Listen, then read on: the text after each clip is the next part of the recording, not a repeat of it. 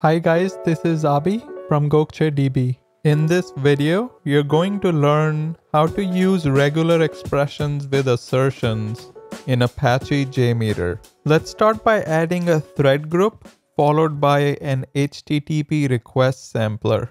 Here, I'm going to add the host and path for the official Apache JMeter's download page.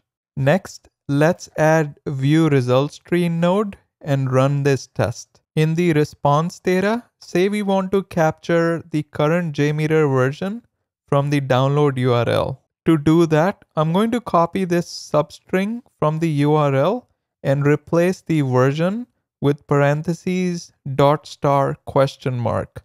$* implies match everything and question mark is the non-greedy character. Next, I'm going to copy this regular expression and add it to the regular expression extractor. Let's name this variable JMeter_version. For template, I want to capture the first group in parentheses, so I'm going to write $1. And since we are only expecting one match, I'm going to type 1 for match number.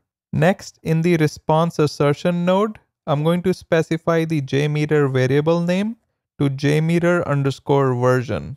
Under patterns to test, I'm going to specify 5.4.3 and I'm also going to add a custom failure message. Now the test setup is complete. Click on the green start button to execute this test. Looks like our test passed.